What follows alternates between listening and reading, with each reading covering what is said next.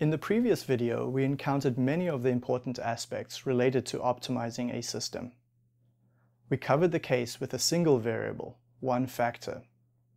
The reason why we started so simply was because we also introduced other important topics, such as the idea of linear versus nonlinear behavior, and how to move between coded units and real-world units, and the idea of using noise to judge a model's prediction quality.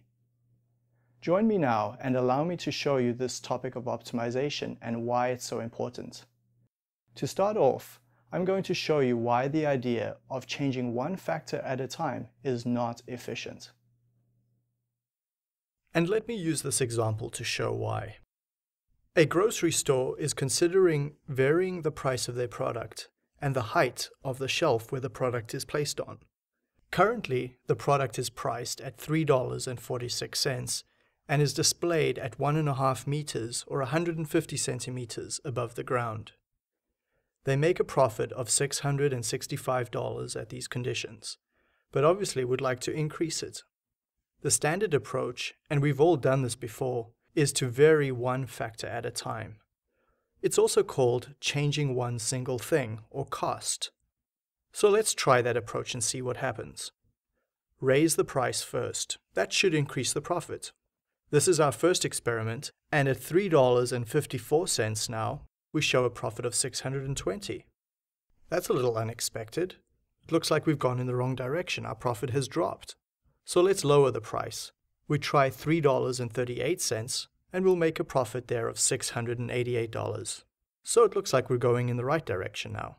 Let's lower that price again to $3.30, and then we record a profit of $690 at those conditions. Like we saw in the previous video, we're probably starting to level off here. Let's double check. Let's reduce that price a little bit more to $3.22 now, and we get a profit of $668. So we're almost back to where we started off with. We've increased our profit and then dropped back off again.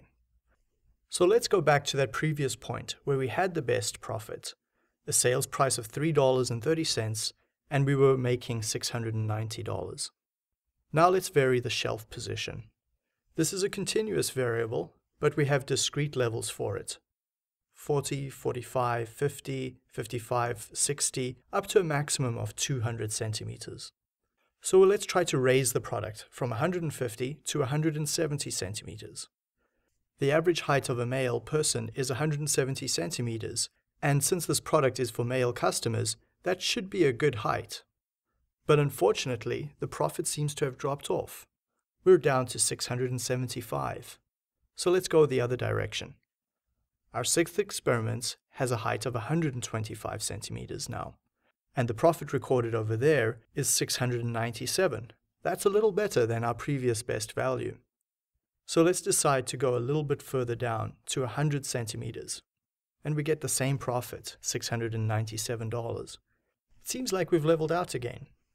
Let's try one more. We use a lower shelf height at 80 centimeters, and we record a profit now of $685 per hour.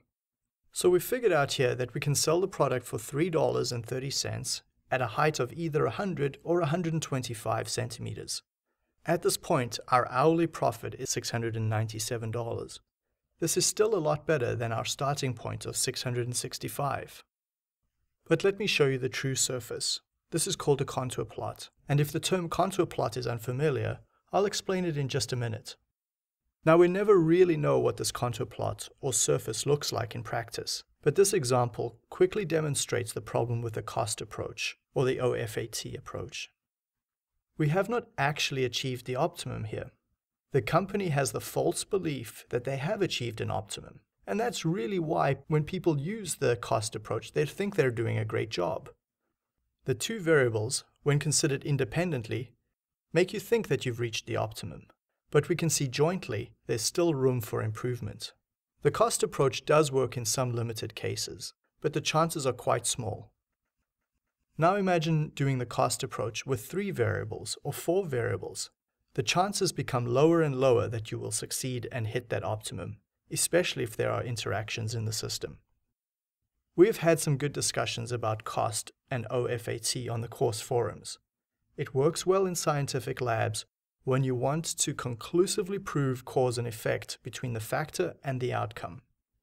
But that's not what optimization is about.